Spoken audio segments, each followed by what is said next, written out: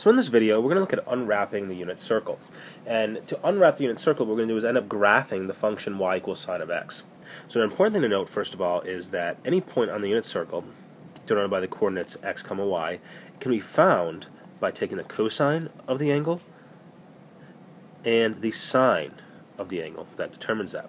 So what that means is, if, for example, if I wanted to know the cosine of 30 degrees, which is also the cosine of pi over 6, I would get root 3 over 2, the x-coordinate of that point. Or if I wanted to know the sine of 4 pi over 3, I would just look at the y value, or negative root 3 over 2. And we'll use the fact that well, the sine is the height above the x-axis. So for 30 degrees, for example, or pi over 6, we're going to use radians for this, is this distance right here, the distance from the x-axis. And how we're going to use this is what we're going to do is graph the function y equals sine of x.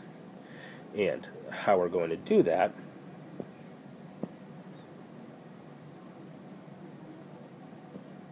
is by taking the pieces here, these sine legs that I've just drawn in for all the angles. So I'm going to just move the legs over to the corresponding values on the x-axis. And if you notice, I've transferred over these x values as they're the angles found for each one. So I continue this for all my angles. And you notice there's a gap because there's a bigger gap between the angles. For example, the distance between pi over 2 and 2 pi over 3 is larger than the distance between 2 pi over 3 and 3 pi over 4. Now I don't need to forget, I'm going to skip one here because pi is actually, the height is 0. So my next one is there. And you can do this with the cosine as well. The only difference is you'd be plotting the distance from the y-axis instead of the x-axis.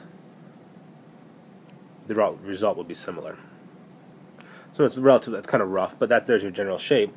And now that's just the height, that just tells you the y values. So now I'm going to fill in the actual curve itself, which is going to be roughly this blue line here.